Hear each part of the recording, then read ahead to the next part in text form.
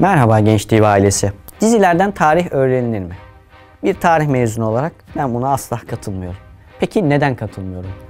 Adı üzerinde diziler tamamen insanların belli bir saat dilimi, belli bir gün dilimi içerisinde zamanlarını bir şekilde doldurabilmeleri adına bir sektör vasıtasıyla oluşturulmuş ticari yapılardır, yapılanmalardır, ticari ürünlerdir, çıktılardır. Elbette toplumun aleyhine olmakla beraber toplumun lehine güzel şeyleri hatırlatan, güzel mesajlar veren diziler, sinemalarda vardır. Bunlarda mutabıkız, bunlarla alakalı hiçbir sorunumuz yok.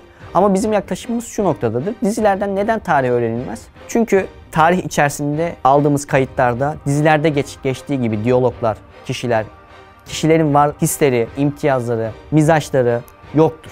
Orada çizilen bir X bir karakter vardır, Y bir karakter vardır. Bunlara senaristler, yapımcılar, anlamlar, manalar yükler.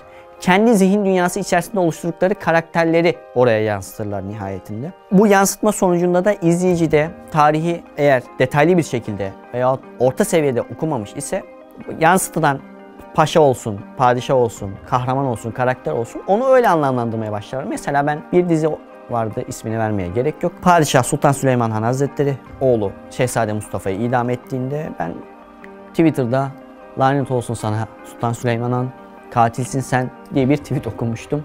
Muhtemelen bu zat bunu Sultan Süleyman Han'ın Şehzade Mustafa'yı idam ettirdiğini, infaz ettirdiğini daha evvel biliyordu ama diziyle beraber, dizideki canlandırmayla beraber Sultan Süleyman'ı artık bir düşman belledi. Elbette bunlar olacaktır. Kimisi sevecektir, kimisi sevmeyecektir ama buna bir dizi mantığıyla yaklaşmak gerekir. Ertuğrul Gazi'nin, Süleyman Şah'ın, Osman Gazi'nin anlatıldığı dizideki bizim temel kaynağımız Aşık Paşa tarihinde buna görebilirsiniz. Merv'den Söğüt'e gelene kadar geçen süreç içerisinde yaşanan anlatıldığı kısım 1,5 sayfa falandır.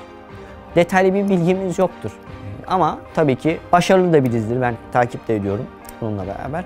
Ama diziyi sektör aracı olmasından kaynaklı olarak uzatmak adına 3, 4, 5 sezona bölmek için içerisine eklemeler, olmayan kişilerin varlıkları yazılmıştır, konulmuştur. Senaryo gereğidir. Bu dizinin uzatılmasından kaynaklı, uzatılma ihtiyacından kaynaklıdır.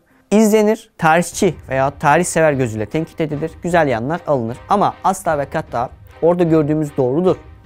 Orada anlatılanlar mutlak manada gerçektir ve tarihe oradan aldığımız bilgilerle bakarız gibi yaklaşmak, anakronizmin de dışında kötü bir izleyici olmak demektir.